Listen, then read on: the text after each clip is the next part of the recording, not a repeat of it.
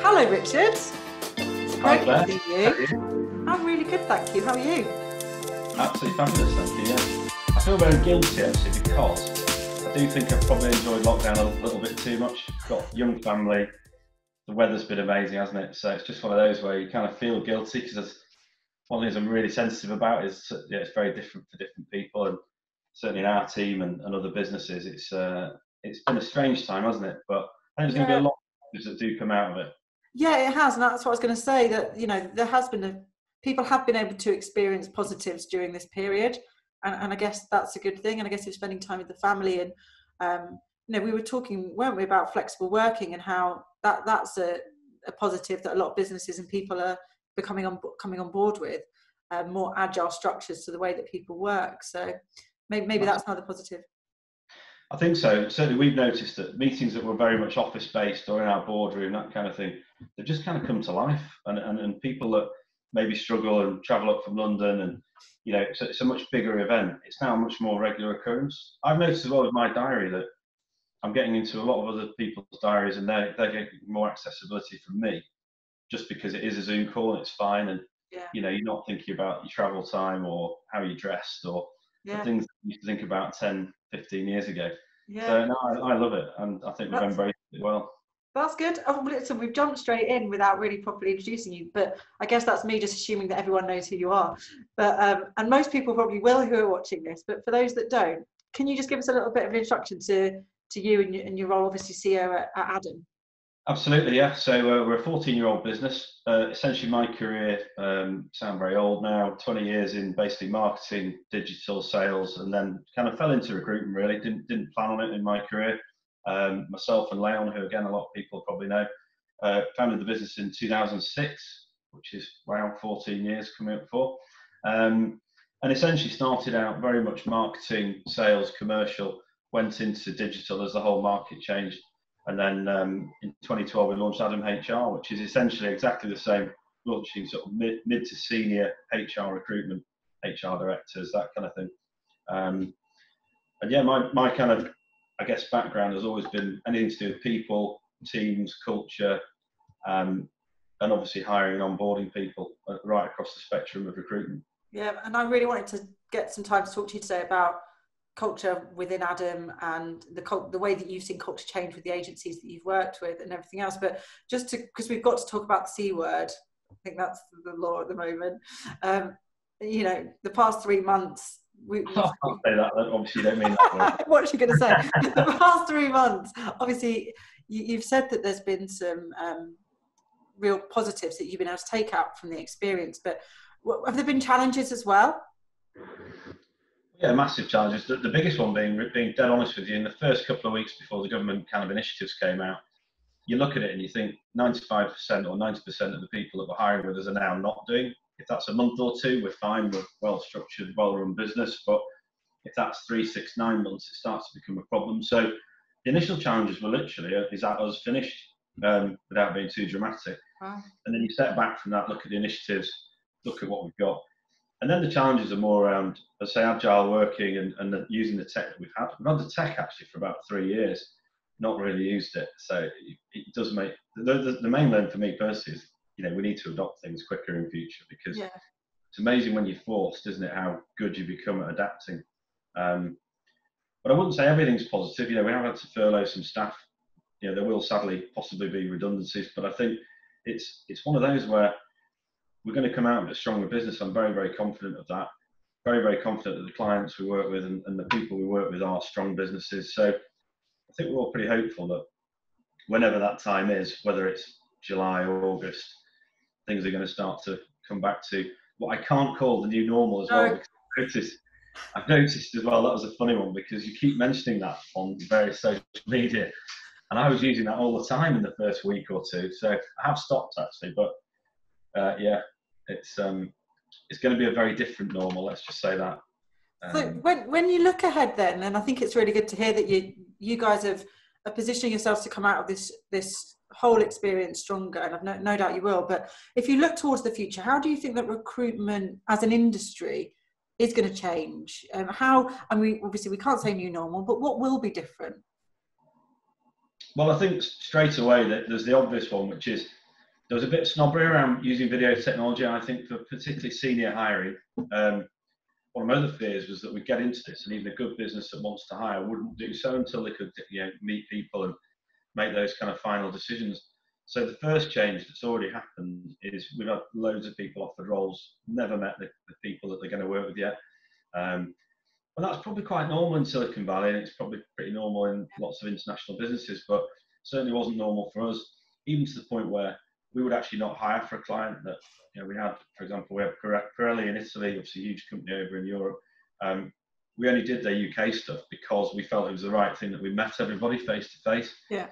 Will there now be opportunities for other businesses around the world that we've turned away that really we should be working with?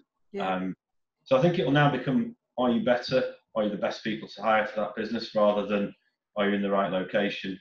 And it's great because we've had pretty direct feedback from quite a few, particularly London-based clients, where they said, we just don't give a fuck where you're based, basically. Yeah. So it's one of those.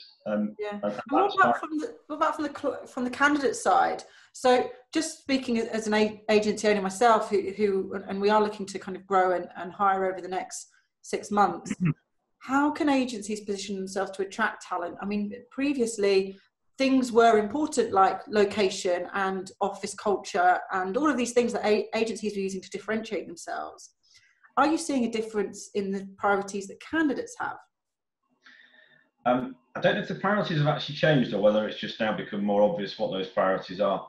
The world of HR has been saying for a long time that it's not about ball pits, it's not about pool tables, and it's not about that perceived great company to work for.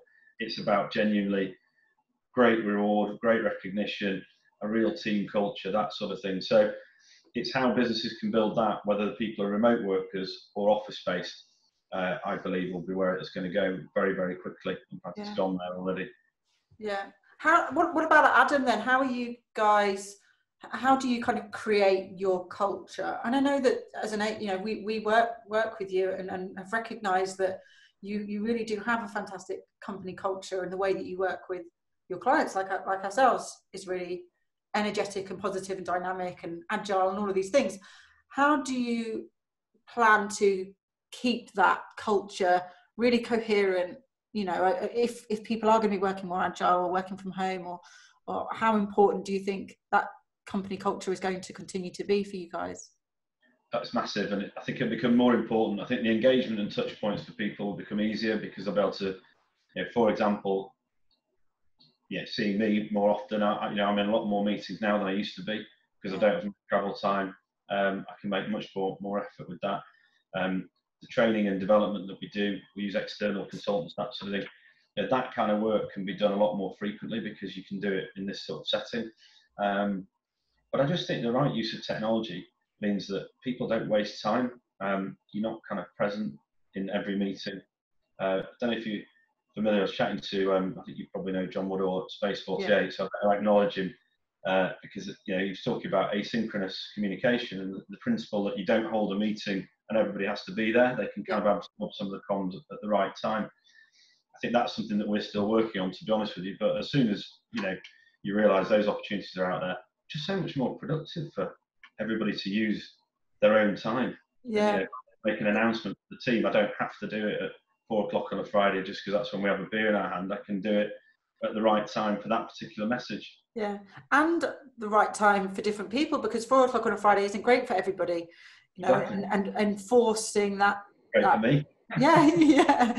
And I think it's empowering your team, isn't it, as well, to be able to make the decisions about how to work best for themselves. And I know just personally, I do feel like I've been able to be really productive during this period as one of the positives that's come out of it. But still being able to give just as much to my team and my clients, or if not more time than I would have been able to in the past, because I just feel that all the inefficiencies have been moved away. The irrelevant meetings have been wiped away. Everything is far more focused when we're having conversations. And yeah, that can actually be quite draining because you're really in it all the time when you're within this kind of living within this screen. But in terms of efficiency and productivity, I feel like I've managed to get a lot done in the past 3 months that possibly would have taken a lot longer. Completely agree, and I think that intensity is a good point, because I don't actually think it can continue that people do 10 hours a day on Zoom. No. Not everybody's doing that, but you're right, the meetings are so much more productive and engaging that it's great. But I do think one of the work-ons we're going to have to look at is how you get the meetings that do need a lot of people, and how you get them planned well so it's considerate for everybody's working day and those that are agile, that sort of thing. I've not tried to do any really large, I've not tried to do any workshops, for example, as yet, although I know that, you know, I've spoken to people who have, and they've been able to find the right digital tools to enable them to manage those effectively, and so it's all out there. But I've not done that yet. I've not run a seminar or webinar yet, and those things are the next challenges, I think. I have pitched over Zoom successfully, so that was good. That was an experience that I didn't think I would have to handle, with my dog on my knee because he was demanding attention, but it's a first for everything and it seemed to work. So yeah, just thinking then about the recruitment industry, and I guess from my perspective, just coming from an agency, creative agency perspective, one thing that I've really seen, and I don't know if you've seen this too, I'm sure you have, is how people have come together, and I almost had the confidence to communicate and to collaborate more than they would have done. And I think I certainly have reached out to a lot more people that I possibly would have maybe not have had the confidence to do, or would have felt that we'd need to set up a big formal meeting in order to meet and all of that. And I don't know, is that something that you've experienced as well, where people have been likely to come together? Hugely so. I think it was breaking down a lot of barriers, hasn't it? So like you say, a meeting that might be a lot of travel time, or maybe even seem a bit weird because you don't know that person that well, is perfectly safe and normal in this environment, isn't it? So anything where I've had a lot of help from people that mentor me, I've gone and made sure I pass that on to all my network quickly. And I think the spirit of realizing that actually you can spread information and learning very, very quickly, and particularly because there's been a lot of learning for business owners, hasn't there, for lots of reasons financially over the last couple of months. So I agree completely. I just think on my personal level, I'm probably going to save 10 to 12 hours a week conservatively on travel time, possibly more. So it just stands to reason that's a bit more time for the family, a lot more time for more productive meetings, and a lot more time for people, basically. So I think, yeah, I can only see positives off from that perspective. Yeah, that's good. This is a really nice positive conversation for a Tuesday morning. Yeah, it's good. Although I do think that people will miss the pubs, and the fact that a meeting used to be at 4 o'clock and finish, and then you go to the pub after in the normal course. I think, yeah, that's going to come back at some point. So that'll. Yeah, there is that. I think that's one of the things that have died out for me. The kind of Zoom drinks, where you kind of just sat alone in your house drinking to a computer screen, is a bit weird, and that's died off a little bit. But that's not to say I think it will disappear altogether, because it's also enabled me to connect with friends and family that, you know, normally I presume I can't see them because I can't see them face to face. So that's also been a positive. Massive, and I think as well that things that would have been a call previously, so it works both ways, obviously. But yeah, there's definitely family I've checked in like this that actually I would have just been lazy and just picked up the mobile. But there are also meetings where somebody wants a Zoom call, and it's like, actually, can we just have a 5-minute mobile? One question, you know. Email me. Yeah, although I hate email. That's a whole worse. conversation. If you think the new normal's bad, wait till I start talking about email. So listen, let's think big picture and visionary stuff, because it's great that there's been all these learning points, but how are you going to carry all this forward? Have you changed the vision for Adam? Have you looked out at the sector or within, you know, within your, across your client base, and thought, we've got to change our vision, we've got to change direction? What's happening for you guys in the next kind of 6-12 months? Can you even predict that much? Yeah, being completely honest, the vision short term is to protect all the staff, survive, and come out of this a stronger business than we are. We've massively made very much a strong, lean business pre-COVID. So that is our short term. But if you want big visionary stuff, I think it's got to be a completely new set of products and services, which we're working on. It's got to be new markets, such as international. We can absolutely go after international markets that we wouldn't have done previously. You know, we were talking earlier, and I think that the fact that we pride ourselves in meeting everybody, and the absolute that is where a lot of the added value is in either persuading somebody to come work for a business they maybe haven't heard of before, or finding somebody that somebody else can't find. That just goes to a different level. It does bring in more competition, but that's not something that worries me at all. And then the vision beyond that is there's going to be a lot of other things that people have looked at their own business, and we've done it. And a lot of people have said for 20 years, recruitment's going to die and it's going to be replaced by this tech or that tech, or people bring it in-house. They're all true, and it has developed a lot. But I just think this will be the fastest development I've seen in my career in this sector will be this next year that's coming up. Just because businesses are looking at themselves and thinking, we know we can make brave decisions now, because it's very unlikely you're going to have to be as brave as we were just in the last 2 or 3 months, and arguably the next 3 months as well. So, for example, for us, quite a big fan of Dan Priestley, looking at, he sat on a mountain of data, and unsubscribed, and oversubscribed, I should say. And I think you look at that and you think, we're all guilty of that. We've all got great businesses which are maybe selling or working in one market that actually lends itself far better for something different. And without using words like pivot, I think lots of people will do that. And that's certainly our plan. That's really good to hear, and really interesting to chat to you about that this morning, and have so much kind of positive to come from all of this and for the future too. So thanks so much, Richard, for chatting with me this morning.